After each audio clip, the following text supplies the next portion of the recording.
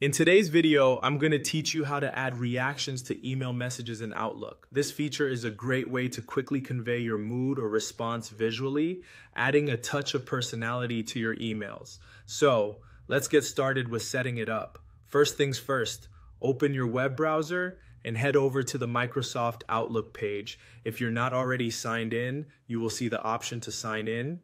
Click on it. You'll be prompted to enter your login details, so go ahead and input your email address and password on the sign-in page. After entering your credentials, click the Next button to proceed. This will take you to your Outlook dashboard, the control center from which you manage your emails. Once you're in the Outlook dashboard, navigate your attention to the top left corner. You'll notice there's an option to create new mail. Click on this to start composing a new email message. Now, there are two primary ways you can add a reaction in the form of an emoji to your email, and I'll walk you through both. The first method involves using the Insert tab.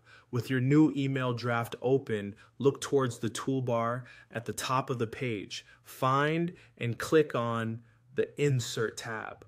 When you do this, you'll see various options that you can add to your email. One of these options is emojis, which is what we're focusing on today. Select emoji and a selection of emojis will appear for you to choose from. Pick the emoji that best captures your reaction or mood you'd like to convey in the email. This way is particularly straightforward if you're already familiar with looking for the insert options. Now, let's explore the second method. For this, you'll stay within the Message tab. If you go to the far right corner, you'll spot 3 horizontal dots. This is often referred to as the More Options menu. By clicking on these dots, a drop-down menu will appear. From this extended menu, again, you'll find the option to add an emoji reaction. Select the emoji that you feel is appropriate for the context of your email. This method is useful if you're already working within the Message tab and want quick access to more features.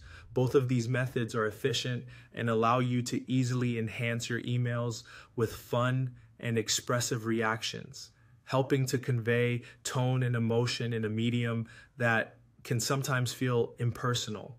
Once you've added your desired emoji, you can continue composing and eventually send your email as you normally would. Adding these little touches of personality not only enhances communication, but also adds an enjoyable element for both the sender and the recipient.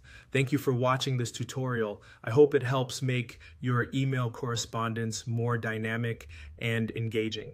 If you have any questions or need further clarification, feel free to leave them in the comments section below. Happy emailing!